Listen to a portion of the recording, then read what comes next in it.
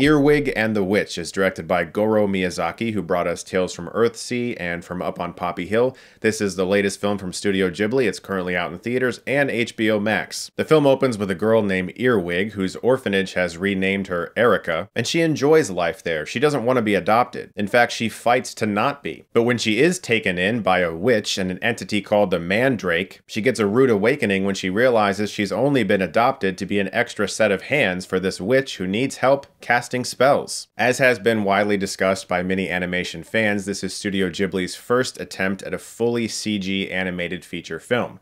It's not that they're going to continue with this model.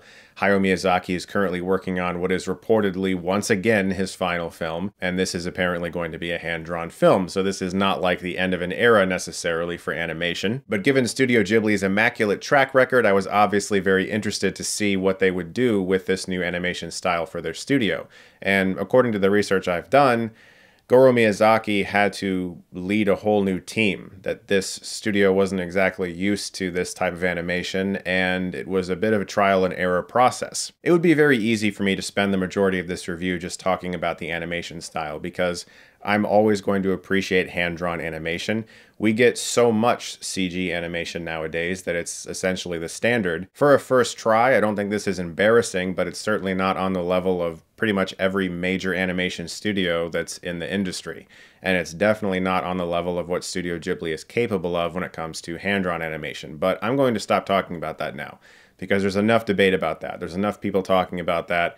I'm going to talk about the story. Except for The Cat Returns and Ocean Waves, this is Studio Ghibli's, I believe, third shortest film. It's 82 minutes long, and that includes the ending credits as well as an extended opening credits.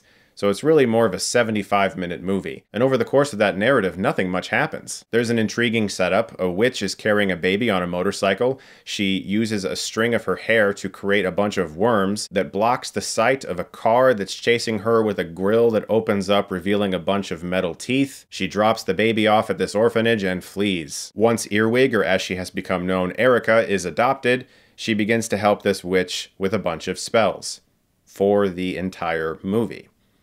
That's unfortunately all this movie is about. In regards to stakes, she is often threatened with being infested with worms by the witch if she doesn't do the chores properly, and that's really all she has to be concerned about. The mystery that's set up in the opening with this witch, the car, and dropping the baby at an orphanage is barely explored. Earwig has a cassette tape with a song. You learn a little bit about that, but it's wiped away so quickly, and without getting into any spoilers, the ending of the film, literally the final shot, feels like the movie is beginning. It seems like the end of the second act and the start of the third, but it's the end of the whole movie. As a protagonist, Earwig is kind of insufferable. She's purposefully unlikable. Her goal at the orphanage is to get everyone to do what she wants them to do. She's manipulative of the workers there, and when she's leaving, she doesn't even say goodbye to her best friend Custard, and then spends the rest of the movie missing him and wondering if she'll ever see him again. And I just kept thinking, you didn't even bother saying goodbye to him. Why do you care that much about him? Once she moves in with the witch and this character, the Mandrake, her motivation doesn't shift at all. She just wants them to do whatever she tells them to do. And of course they don't. So her entire goal as a character becomes figuring out how to do spells so that she can get these two people to serve her. And that's her entire motivation in the film. There's very little stakes and very little character goals, and so it's hard to get invested in the story or the characters. And I know this is based off of previous work, but it feels like an odd choice to make this be their first CG rendered film, because almost the entire film takes place inside this one house. It feels strangely limited in scope, not just for a Ghibli film, but for a movie where you can render just about any environment that you might want to render.